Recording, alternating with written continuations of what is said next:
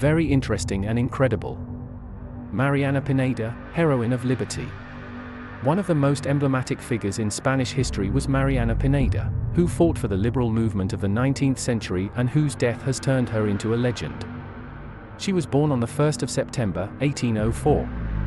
When she was only 14 years old, she fell hopelessly in love with Manuel Peralta Valti, a retired and ill soldier, who she married the next year and who left her widowed with 2 children 3 years later.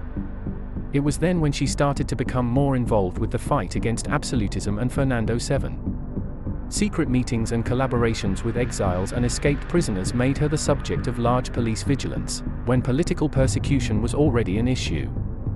In 1830, when her home was searched, a 2-meter flag was seized embroidered with an Albacino design and the liberal motto, "Equality, Liberty, and Law," in red lettering. For this, she was condemned. Under pressure to betray her accomplices in exchange for a pardon, Mariana said, "Never will an indiscreet word escape my lips to compromise anyone. I have too much strength of mind to grab at this final bribe. Without a doubt, I prefer a glorious death over shaming myself by betraying a living person." After Fernando VII sentenced her to death, she was publicly executed near the Plaza de Triunfo with the brutal garrote, a Spanish iron collar used to strangle and break the neck.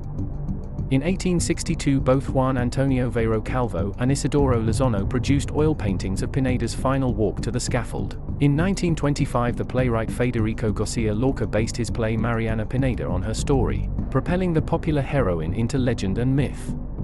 Between 1965 and 1969, the French composer Louis Séguin composed an opera on the subject.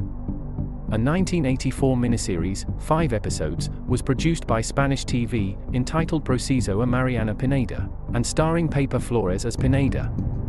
A hall inside the seat of the European Parliament in Strasbourg bears her name. This is very interesting and incredible.